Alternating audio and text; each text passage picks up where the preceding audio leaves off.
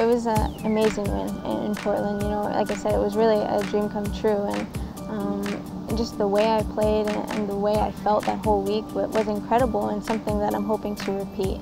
You know, I didn't feel nerves on Sunday until the 18th hole, where I knew I had a 9-stroke lead, and all I had to do was not screw up on this one hole, and I'd have the win.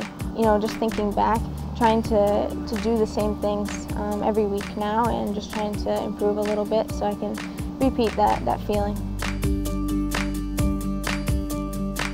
You know, the Olympics, as a little girl, I dreamt of playing the Olympics, but I had no idea how I was going to do it, what sport or anything. And I just remember seeing the passion and the hard work and the determination that all those athletes put in, and I was like, man, I want to be an Olympian.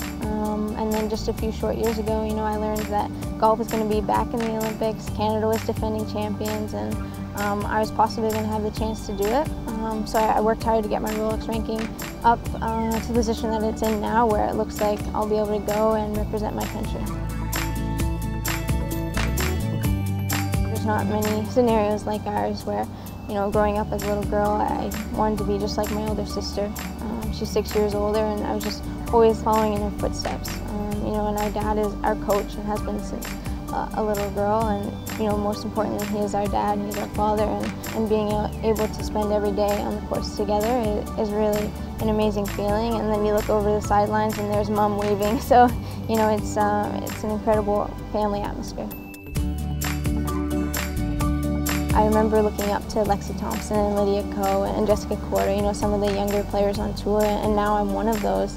It's an amazing feeling, and you know, little kids come up to me now and want my autograph and things like that, and you know, I still want other people's autographs. I want Julie Inkster's autograph, and I think the most important thing for me on the LPGA is that I'm living my dream every single day, and I get to wake up and do something that I love, and I get to meet so many incredible people all around the globe, you know, whether it's players or fans or supporters of the game, and it's just an amazing way to live my life.